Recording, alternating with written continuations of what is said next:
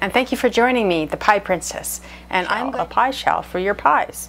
So I've got all the ingredients here, and I just use Crisco, salt, and you can use 7-Up, but I just use carbonated bottled water and a flour, and that's all you need. And you make the most wonderful pie shell, and I call it my magic pie shell, actually. It creates magic. So to make one, I usually just make a batch, and that'll be enough for 3 pie shells. So anyway, you do 2 cups of shortening, and I have tried other types of cheaper type of shortening, and they don't really work out very well. So Crisco is my shortening at the moment, unless I found something else that worked really well. So what you just do is you have enough for 2 cups of shortening. Just put them in your big bowl.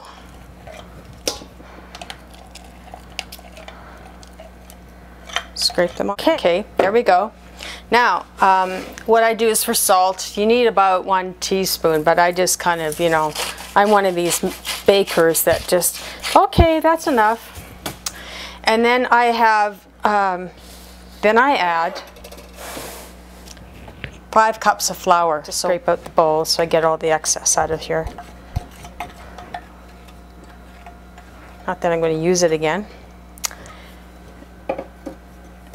And then for mixers, I just like to use my old grandma's pastry cutter. So if you can get yourself a good pastry cutter, that's the secret, another secret to making this pastry.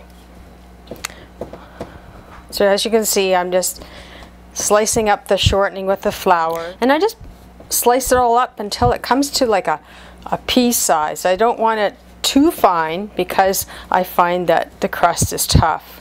So I just like blend it all together on the size of your pie plate that you like to use. I normally use a 10-inch,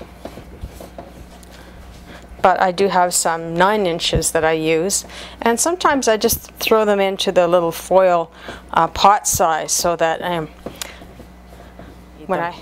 so it's getting pretty close to where I like to have it, and you can just see here it's very blended.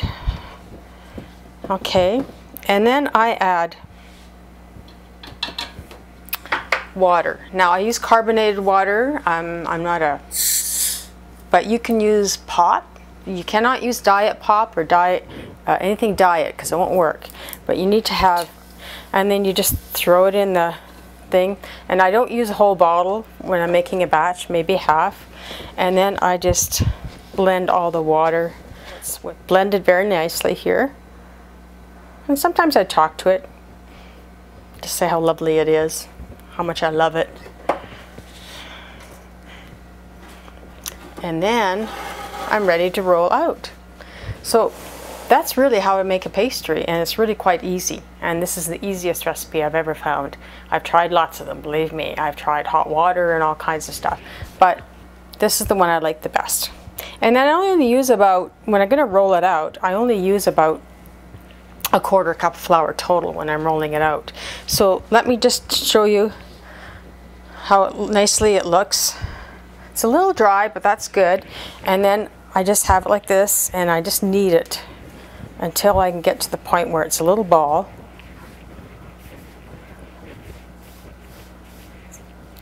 Yeah, you don't want it done too much. And make sure you flour your dough again and your rolling pin, or whatever you're going to use, pastry.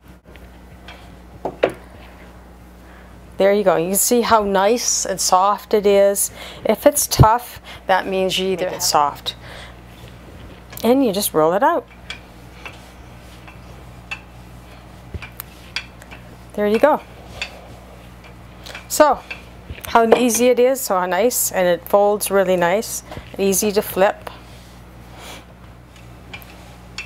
There, we're done. Until next time. My name is Marilyn Harris, the Pie Princess.